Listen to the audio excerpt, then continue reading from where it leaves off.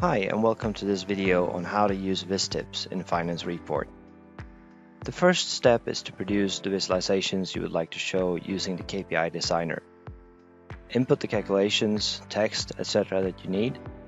For each calculation that you want to dynamically change when hovering, you need to input a variable found in the settings of the Finance Report.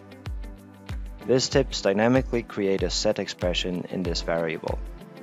Choose the variable for a simple expression or the one that plays nice with other set expressions.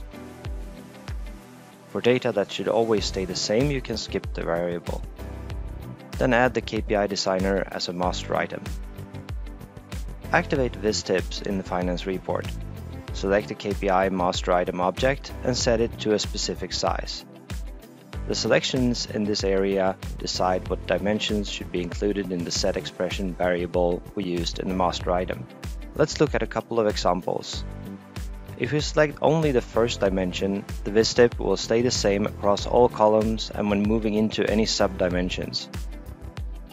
Selecting the first and fourth dimension will, since we have 4 dimensions in this example, include both columns and the row values.